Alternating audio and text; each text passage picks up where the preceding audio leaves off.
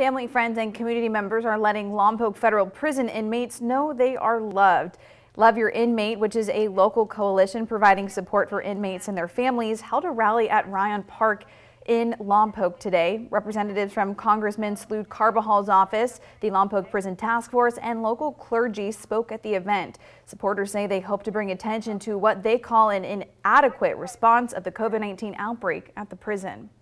We hope that they can address issues around communication. The families are really had a difficult time communicating with their loved ones.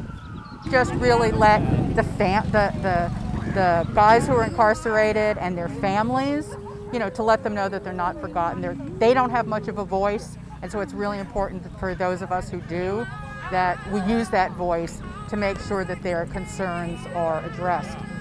The event was supposed to feature a flyover, but organizers postponed it due to winds. We did reach out to the Federal Bureau of Prisons for comment and did not hear back.